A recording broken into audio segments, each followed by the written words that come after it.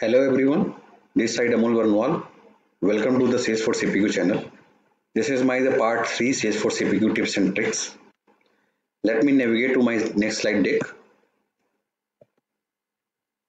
Okay, so today I'm going to discuss about how to default the primary contact lookup on the Salesforce CPQ code. As you see my screen, on this code number 00044, you will see the primary contact get auto-populated from opportunities primary contact role. How you can achieve this particular requirement? Let me navigate to my next slide deck. These are all steps that you have to follow. Okay. Now what you have to do, you'll have to create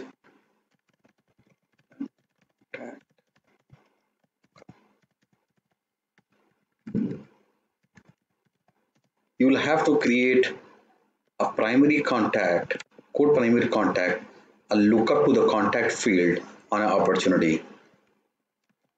The moment you have created this opportunities field name called code primary contact, which is basically a lookup to the contact, and you have saved it, and any user or any sales rep, if they are adding any primary contact role under the opportunity, what Salesforce CPQ will transform, Salesforce CPQ engine will automatically take care of this default primary contact lookup on the code record.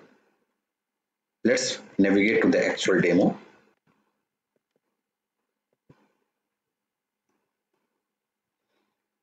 This is one of my org where I'm going to create this field name called code primary contact, which is basically a contact lookup on opportunity.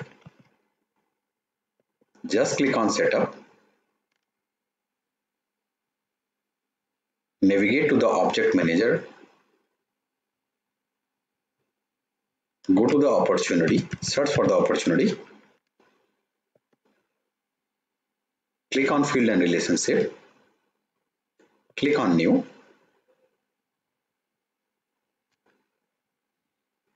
select the lookup relationship data type, click on next, search for the lookup object called contact,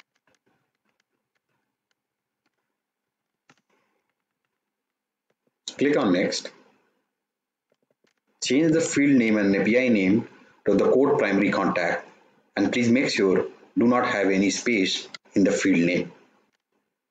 Click on next,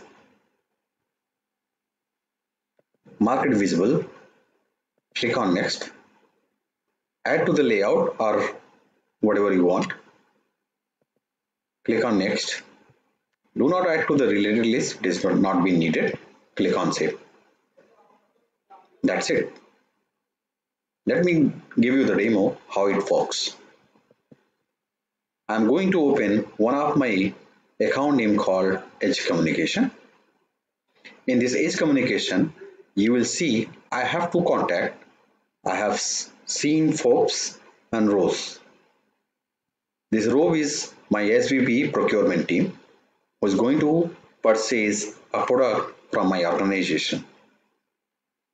I'm going to create a new opportunity for Edge Communication.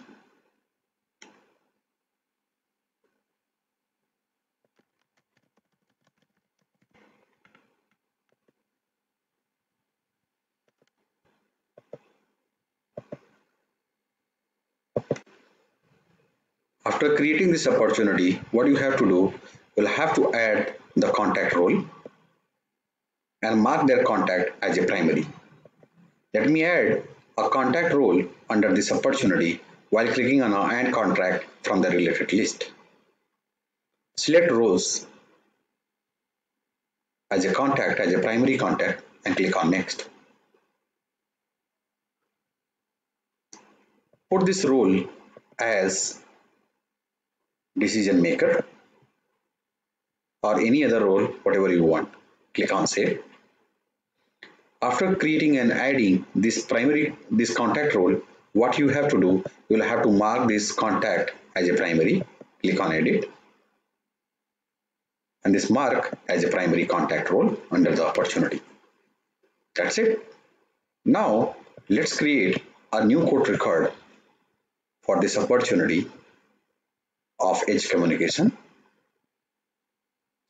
And the moment you navigate to the code, you will see the by default my primary contact, which is rows, get auto populated with help of this Salesforce CPQ engine automatically. Thank you. These are all my personal detail, my email IDs, my LinkedIn profile, my blog post, as well as my YouTube and Twitter channel. Thanks for joining my session. Have a great day ahead.